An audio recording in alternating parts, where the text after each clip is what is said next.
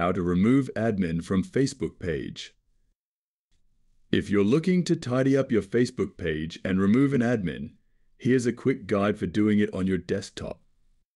First things first, open up your favorite browser and head to www.facebook.com. Once there, log into your account like you usually do. Now, navigate to the top right corner and click on your profile picture. If needed, select See All Profiles to get a full view.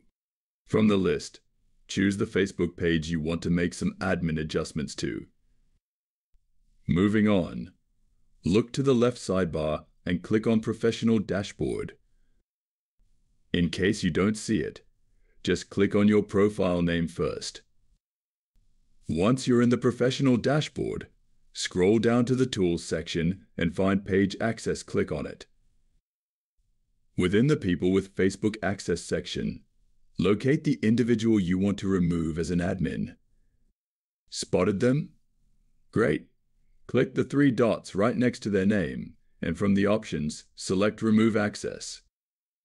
Hold on a sec. You'll need to confirm that you're indeed the page admin. Simply enter your Facebook password when prompted. Now, the final step, click Remove to officially revoke their admin access. And there you have it, how to remove admin from Facebook page made easy. If you found this video helpful, make sure to like, share, and subscribe to the channel.